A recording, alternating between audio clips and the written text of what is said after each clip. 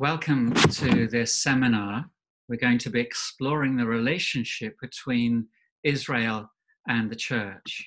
And we're going to consider 7 of the most popular assumptions made about this relationship. They're based on my book, Zion's Christian Soldiers, which you can access online, either as a Kindle book, or if you go to my website, stephensizer.com, you can access the chapters of the book. There is also available a PDF of a summary of this presentation, which explores what the Bible has to say about the relationship between Israel and the church. I encourage you to download that to make the most of this presentation.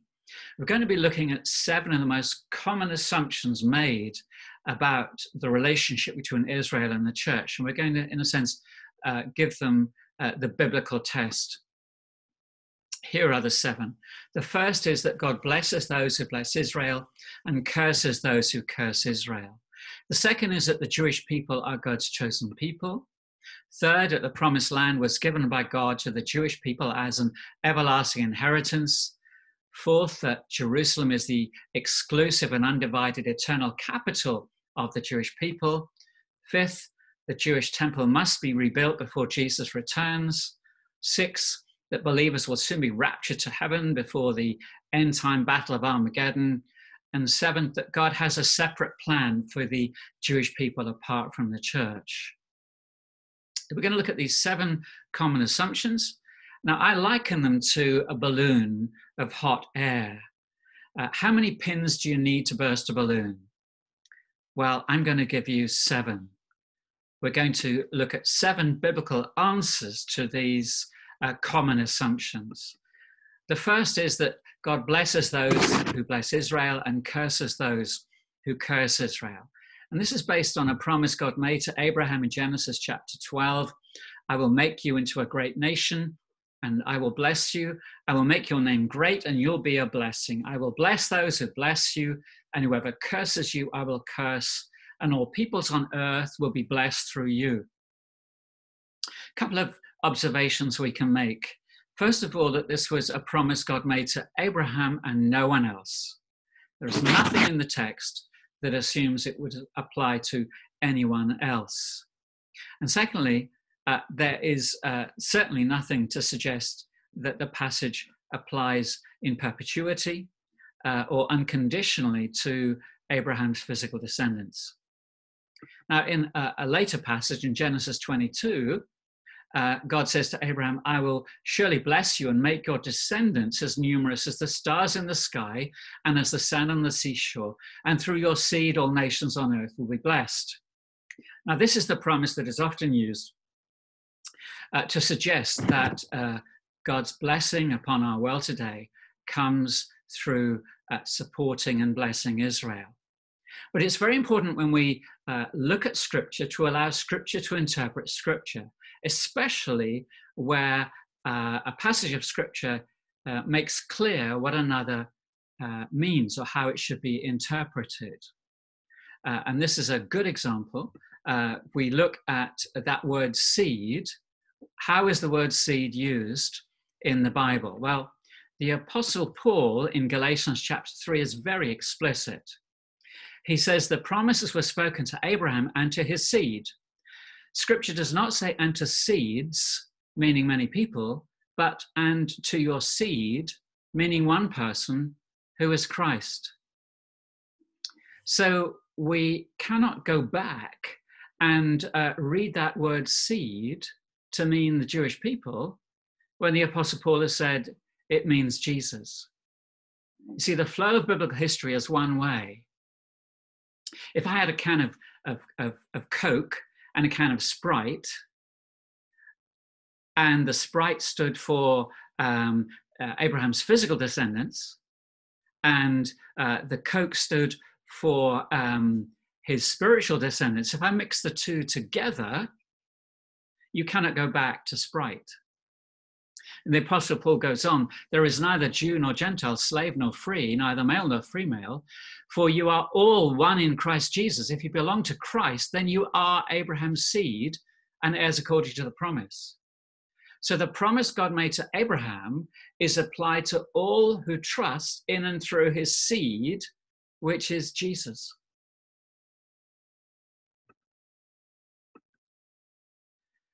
We're used to reading the Bible historically or chronologically, but what the New Testament says, particularly Jesus himself, is that the scriptures are about himself.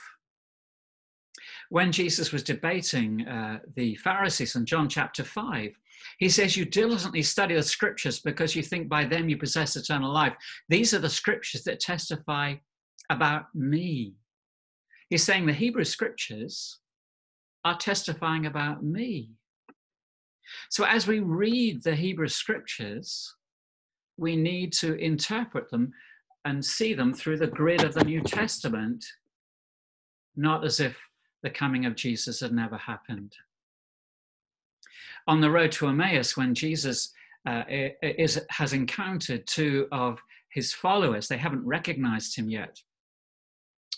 And they're downcast, discouraged, and in the conversation, it says, beginning with Moses and all the prophets, he explained to them what was said in all the scriptures concerning himself. So from Genesis through to Zechariah, Jesus gave them a Bible study to show that the scriptures are pointing to himself. God's blessing is for the whole world, and it is only through Jesus. I think we burst that one. Let's look at the second one. The second assumption is that the Jewish people are God's chosen people. The Hebrew and Christian scriptures repeatedly insist that membership of God's people have always been open to all races on the basis of grace, not race. Let me give you a few examples. In Deuteronomy chapter 23, God says, don't despise an Edomite, for the Edomites are related to you. Do not despise an Egyptian, because you resided as foreigners in their country. The third generation of children born to them may enter the assembly of the Lord. He's saying that foreigners who recognize God and worship him must be welcomed into the people of God. This is even more explicitly stated in the prophets. Isaiah 56, for example. God says, let no foreigners who've bound themselves to the Lord say, the Lord will surely exclude me from his people. Now just think about that verse. Who said it? The Lord said it. And if the Lord said, let no foreigners who've bound themselves to the Lord say, the Lord will surely exclude me from his people, why would foreigners say it if God didn't want them to say it? The reason they must have said it was because the Lord's people were doing the excluding. They were excluding the foreigners. So God says, foreigners who bind themselves to the Lord to minister to him, to love the name of the Lord, to be his servants, who hold fast to my covenant, these I will bring to my holy mountain, for my house will be called a house of prayer for all nations. See, that's why Jesus got angry in the temple. When he saw the market traders blocking the court of the Gentiles so that the foreigners, the Gentiles, could not worship the one true God, he overturned the money changers. He made a whip and he cast them out of the temple. And he quotes this passage, my house will be called a house of prayer for all nations. You see, God's people always were intended to be inclusive. Now, I'm sure you know the story of Esther, but you may not be aware of what happened right at the end of the story. Esther 8 verse 17 says, in every province and in every city to which the edict of the king came, there was joy and gladness among the Jews with feasting and celebrating. And that's the basis of the Feast of Purim, which is still celebrated today, how God delivered his people from their enemies. But that's only half the verse. The rest of the verse goes on to say, and many people of other nationalities became Jews because fear of the Jews had seized them. Now, how many is other nationalities? Well, it's more than one. And how many is many people?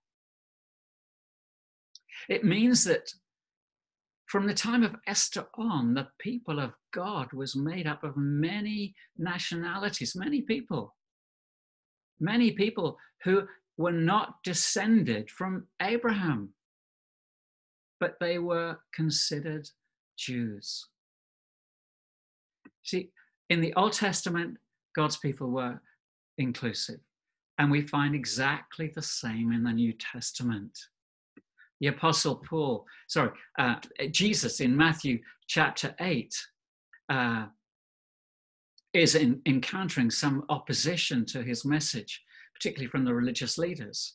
And he warns them, I say to you that many will come from the east and the west and will take their place in the feast of Abraham, Isaac, and Jacob in the kingdom of heaven. But the subjects of the kingdom will be thrown outside into the darkness where there will be weeping and gnashing of teeth. Now, the east and the west were not the Jewish diaspora, they were the Gentile nations. He contrasts the Gentiles who will be welcomed and the subjects of the kingdom who will be thrown out on the basis of how they respond to Jesus. The Apostle Paul in Romans 2 helps us understand what that word Jew means. He says a person is not a Jew who is one only outwardly, nor is circumcision merely outward and physical. No, a person is a Jew who is one inwardly, and circumcision is circumcision of the heart by the Spirit, not the written code. Such a person's praise is not from other people, but from God. So the word Jew is meant to be understood in spiritual terms, not only physical. And he does the same in Romans 9 with the word Israel. He says, quote, it is not as though God's word had failed, for not all who are descended from Israel are Israel. No, because they are his descendants, are they all Abraham's children? On the contrary, it is through Isaac that your offspring will be reckoned.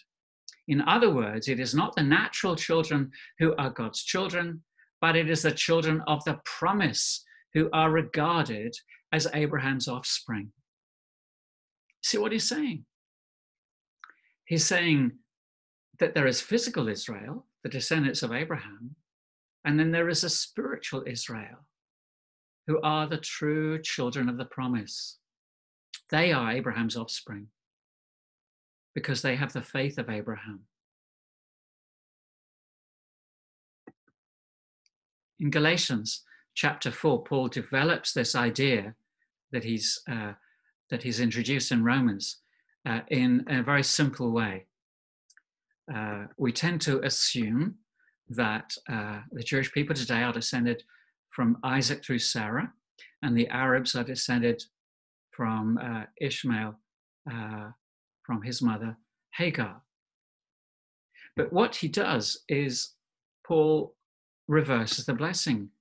He says that Hagar stands for Mount Sinai in Arabia and corresponds to the present city of Jerusalem because she is in slavery with her children.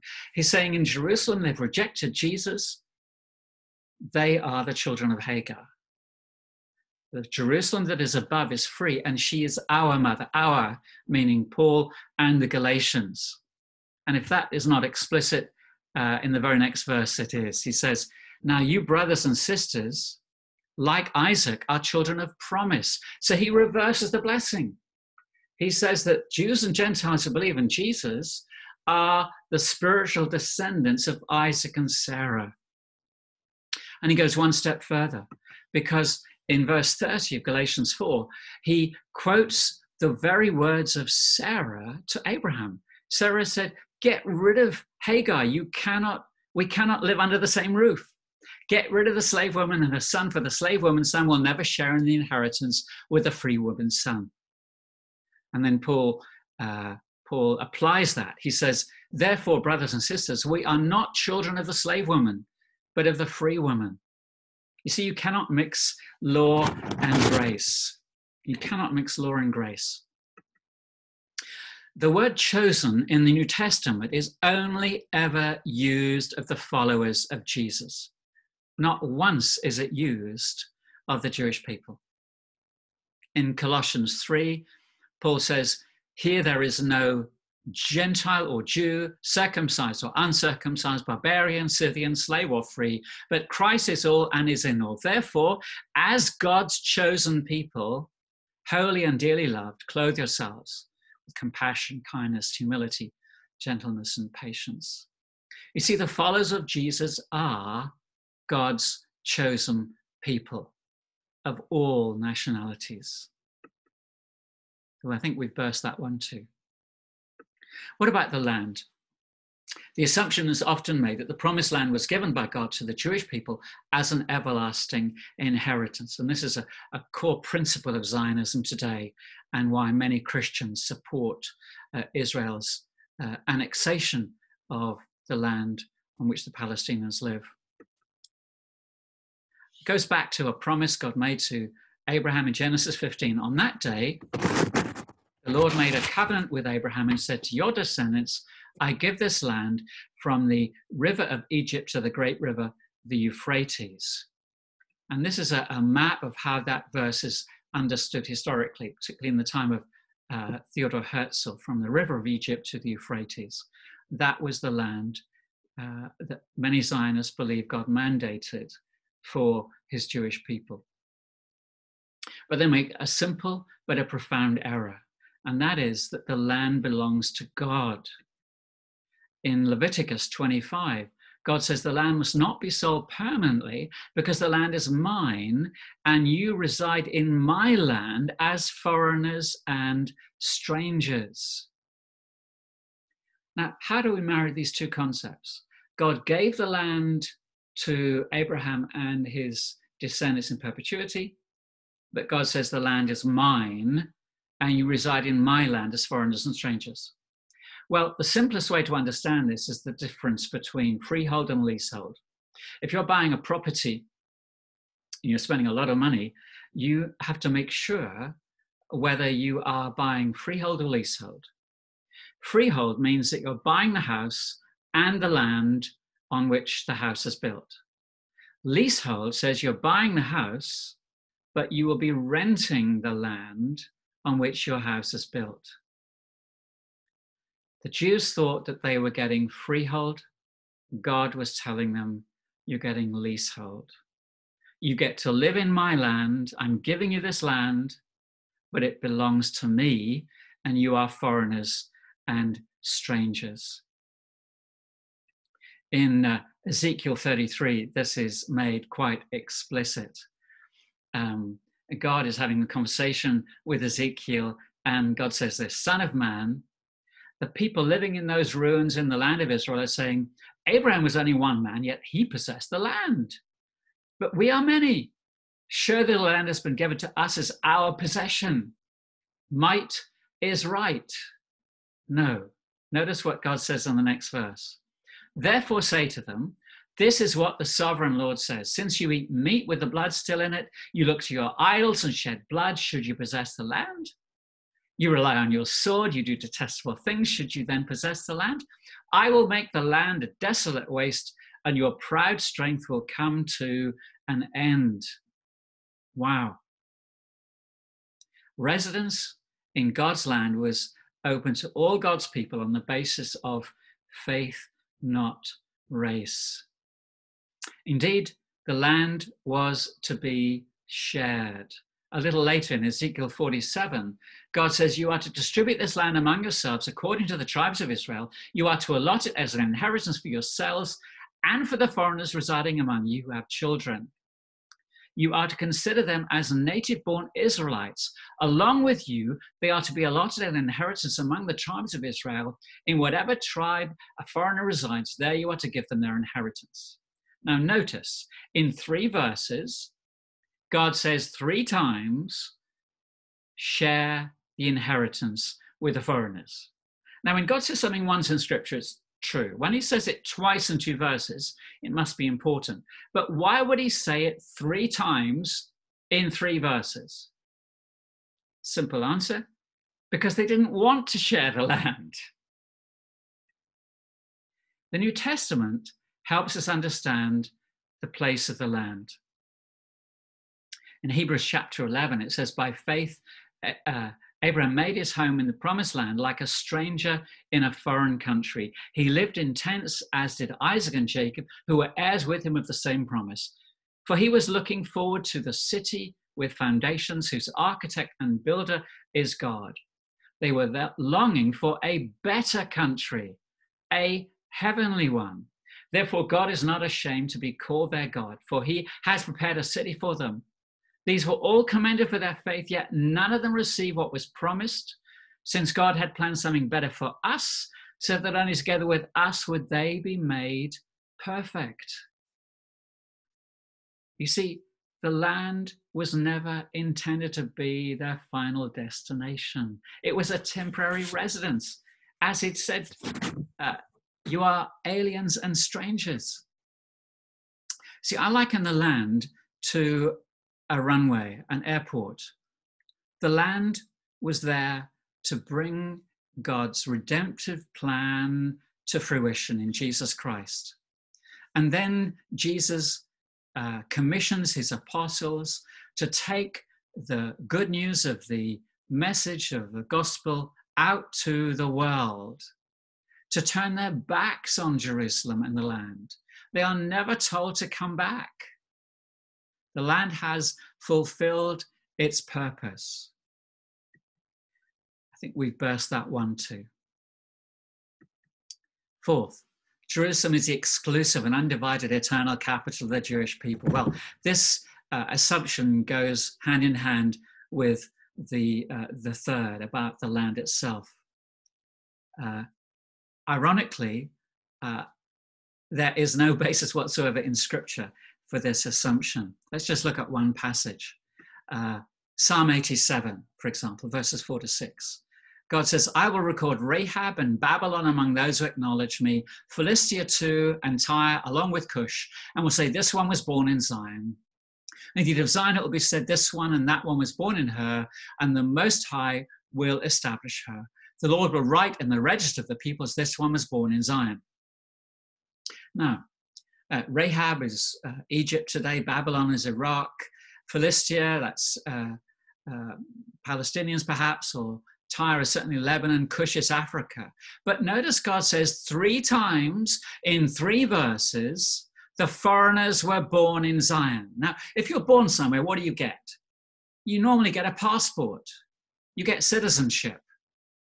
God is saying 3 times in 3 verses, the foreigners who recognize me, it is as if they were born in Zion. The land, Jerusalem, was to be shared. When we come to the New Testament, we see that Jerusalem is under judgment. Jesus wept over Jerusalem. He said, Jerusalem, Jerusalem, you kill the prophets, you stone those sent to you. How often I've longed to gather your children together as a hen gathers her chicks under her wings, and you are not willing. Look, your house has left you desolate. I tell you, you will not see me again until you say, blessed is he who comes in the name of the Lord. You see, Jesus wept over Jerusalem. Again, Luke 19, he warned, if you had only known on this day what would bring you peace, but now it's hidden from your eyes. The days will come when your enemies will surround you. They'll encircle you and hem you on every side. They will dash you to the ground. They will not leave one stone on another, because you did not recognize the time of God's coming to you.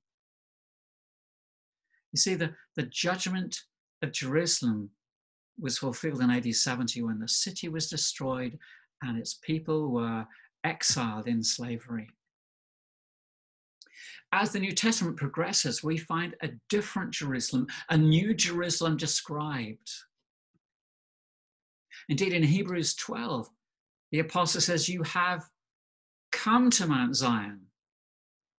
You've already gained citizenship of Jerusalem, the heavenly Jerusalem. And in Revelation 21, we have this beautiful picture of the new Jerusalem coming down from heaven, from God, prepared as a bride, beautifully dressed for her husband. This is the Jerusalem that we need to focus on, not the physical, earthly city. It's a city that should be shared, not a city that it can be claimed exclusively by one people. I think we've burst that one too. Fifthly, the Jewish temple must be rebuilt before Jesus returns. Prophecy watchers like to quote from Daniel 9 and Matthew 24 to suggest that a future temple must be built and desecrated by the Antichrist before Jesus can return to set up his kingdom. And this is one of the passages often cited to justify this belief. Daniel 9 says, the people of the ruler will come, will destroy the city and sanctuary. The end will come like a flood. War will continue until the end, and desolations have been decreed. He will confirm a covenant with many for 1 7. In the middle of the 7, he will put an end to sacrifice and offering. And at the temple, he will set up an abomination that causes desolation until the end that is decreed is poured out on him. Now, where on earth in this passage is there the idea that the temple has to be rebuilt? The temple was destroyed in AD 70. Where in this passage does it suggest that it has to be rebuilt? Well, what our friends do to justify this belief is that they split the passage in two and they add a 2,000-year parenthesis. They say that verse 26 is describing the temple that was destroyed by the Romans in AD 70, but they say, how can you desecrate a temple that's already been destroyed? Answer, you need a new temple. So they believe that verse 27 is talking about a future temple, even though Josephus and other writers described the destruction of Jerusalem and the temple in AD 70 as the fulfillment of this passage. No, in the New Testament, we find the temple is under construction. In John chapter 2, Jesus said, destroy this temple and I'll raise it again in 3 days. And they replied, it's taken us 46 years to build this temple, and you're going to raise it in 3 days? But the temple he'd spoken of was his body. You see, the Old Testament temple was only ever intended to be a temporary building through which God would encounter his people. We discover in the New Testament that Jesus would be the mediator, not a building. Indeed, the epistles look back to the coming of Jesus, his death and his resurrection, and explain that the church, the people, have become the temple. Paul in Ephesians 2 says, you are no longer foreigners and strangers, but fellow citizens with God's people, members of his household, built on the foundation of the apostles and prophets, with Christ Jesus himself as the chief cornerstone. In him, the whole building is joined together and rises to become a holy temple in the Lord. Again, 1 Peter says, like living stones, you are being built into a spiritual house to be a holy priesthood, offering spiritual sacrifices acceptable to God through Jesus Christ. Jewish temple must be rebuilt? No way. What about 6? Believers will soon be raptured to heaven before the end-time battle of Armageddon. This is a very popular concept among evangelicals particularly. But the reality is there'll be no secret rapture. The New Testament is emphatic that the return of Jesus will be audible, visible, and unmistakable. We see this in Matthew 24. All peoples on earth will see the coming of the Son of Man.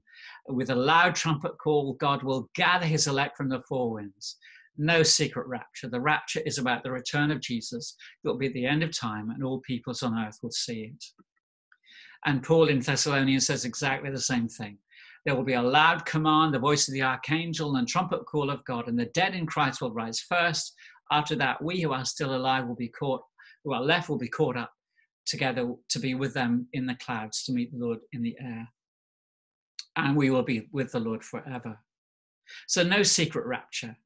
But what about this concept of being left behind? Do you want to be left behind? Well, the idea is taken from this passage in Matthew 24, where Jesus says 2 men will be in a field, one will be taken, one left behind. 2 women will be grinding with a handmill, one will be taken, one left behind. Well, the question is, do you want to be taken or do you want to be left behind? Which is it going to be? Are you going to determine your eternal destiny on the flip of a coin? I think we need a little bit more assurance as to which is which.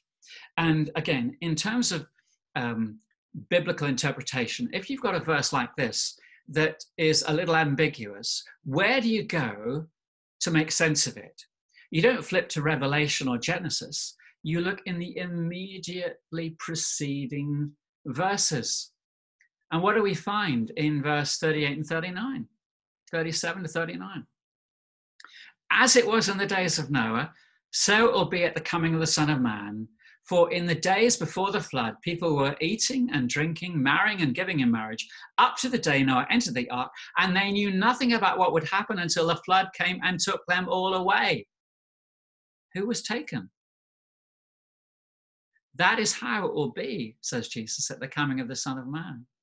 Who was taken? It was the people who were eating and drinking, giving and receiving in marriage, who knew nothing about what would happen until the flood came and took them all away. That is how it will be at the coming of the Son of Man. 2 men will be in a field and one will be taken and one left. You see, it was Noah and his family that were left in the ark. They were safe. It was those who'd rejected the message of God who were taken away. And that's what it will be like at the coming of the Son of Man. Jesus in Matthew 13 says exactly the same thing. In another of his parables, he talks about the harvest. And he says that in this parable, some enemies had sown tares in the wheat, and the workers come to the owner and says, shall we pull the tares up? He says, no, wait, let both grow together until the harvest. At that time, I will tell the harvesters, first collect the weeds and tie them in bundles to be burnt, then gather the wheat and bring it into my barn. So which is taken first? It's the weeds. And if you've got a Scofield Reference Bible, have a look at this verse and look at Scofield's footnote. And in his footnote, he contradicts scripture. He says it will be the wheat that will be taken first. It's not what the verse says. So do you want to be left behind or do you want to be taken? I want to be left behind when Jesus returns. No, the New Testament emphasis is not that the world is going to be nuked in an Armageddon scenario. Right at the end of the Bible, in Revelation 22, we have this future portrayed. The angel showed me the river of water of life, clear as a crystal, flowing from the throne of God and of the Lamb down to the middle of the great street in the city. On each side of the river stood the tree of life, bearing 12 crops of fruit, yielding its fruit every month. And the leaves of the tree are for the healing of the nations. You see that? The leaves of the tree are for the healing of the nations. The nations haven't been nuked. The nations are there, and they are being healed, reconciled, united in Christ. That is our calling as followers, to be ministers of reconciliation, not confrontation. We're called to be peacemakers, not widow makers. We burst that one too, I think. And finally, common assumption is that God has a separate plan for the Jewish people apart from the church. Well, let's look at this. The reality is that God has only ever had one inclusive people.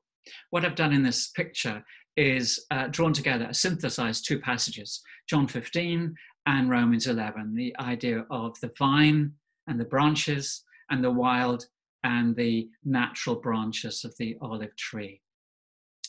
Jesus is the vine, we are the branches, and we need to remain in him if we are to bear fruit. Again, in Romans 11, we see the wild branches grafted in to the natural branches. But it begs the question, Romans 11, as Gentiles, we have been grafted in among the others and share in the nourishing sap of the olive root. Well, if Gentiles have been grafted into what have we been grafted? We've been grafted into Israel. I've shown you that all the way through this presentation. The people of God from Genesis on has been an inclusive people of God.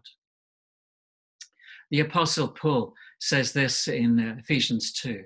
He talks about the Gentiles. He says, remember that formerly you Gentiles by birth, called uncircumcised by those who call themselves a circumcision. Remember at that time you were separate from Christ, excluded from citizenship in Israel, foreigners to the covenant of the promise, without hope, without God. But, and the key word is that word but, now in Christ Jesus, you who are far away have been brought near by the blood of Christ. For he is our peace, who has made the two one and has destroyed the barrier, the dividing wall of hostility, by setting aside in his flesh the law with its commands and regulations. His purpose was to create in himself one new humanity out of the two, thus making peace in one body, to reconcile both of them to God through the cross, by which he put to death their hostility. The question here is, does God have one people or two? One or two? I think this passage answers it very, very clearly. I liken the history of God's redemptive purposes from the promises of Abraham through to the book of Revelation. God promised Abraham, your descendants will be like the stars in the sky and the sand on the seashore. And in Revelation 7, we find this great multitude of every language, tribe, and nation in heaven. How do we get there? Well, think of the hourglass or the egg timer. The promises of Abraham are fulfilled through the remnant of Judah, through the remnant of the exiles who return to the land, and then we meet Jesus. My reading of Isaiah 53, we all like sheep have gone astray, everyone has turned to his own way, and the Lord has laid on him the iniquity of us all. When Christ died on the cross, he was Israel. He was the seed. There was no one else. Who was there? Who was the faithful remnant? At the cross, there was Mary, there was the mother of Jesus, and John. But respectfully, were they singing the hymn, When I Survey the Wondrous Cross, on which the Prince of Glory died? My richest gain I count but loss, and pour contempt on all my pride? No, they were weeping because they didn't understand why Christ died. So when Christ died on the cross, he was Israel. But then as he restores his disciples, he forgives them, and he breathes on them with the Holy Spirit. He empowers them, commissions them, and sends them out. We find God's people in Acts chapter 2, for example, made up of many nationalities who hear the word of God and repent and believe. And so that's how we reach the great multitude. It is through faith in Jesus. The promises of the Old Testament are only fulfilled in and through Jesus. One last passage to think about, Ephesians 3. The mystery of Christ, which was not made known to peoples in other generations, as it's been revealed by the Spirit of God's holy apostles and prophets. This mystery is that through the gospel, the Gentiles are heirs together with Israel, members together of one body, and sharers together in the promise in Christ Jesus. One people of God, Jews and Gentiles, one body. So God does not have a separate plan for the Jewish people apart from the church. Yes, he wants to bring back the natural branches and graft them back into the vine, into the olive tree, but it will only be through faith in their Messiah, Jesus Christ. We've looked at 7 of the most popular assumptions made about the relationship between Israel and the church. And I hope you've begun to understand how they are fulfilled in and through Jesus Christ. 2 questions to leave you. Was the coming of Jesus the fulfillment or the postponement of the promises God made to Abraham? And does God have one people or two. Please have a look at the summary. It contains all the passages we've looked at, and also a helpful chart comparing how the term Israel is used in the Old Testament and how the same word is used in the New. As I said, you can access much more information on this presentation from my book, Zion's Christian Soldiers, available in Kindle format, and the text is there on my website, stephensizer.com. And if you're curious about the historical roots of Christian Zionism or its political agenda, its very destructive apocalyptic agenda, again, you'll find more information through my book, Christian Zionism, Roadmap to Armageddon. Again, that's available on my website. And if you're curious about my ministry now, then I commend to you our charity, peacemakers.ngo, where you'll find out more about how we're seeking to be catalysts for peacemaking, where minorities are persecuted, justice is denied, human rights are suppressed, or reconciliation is needed. Thank you, and God bless you. Thank you.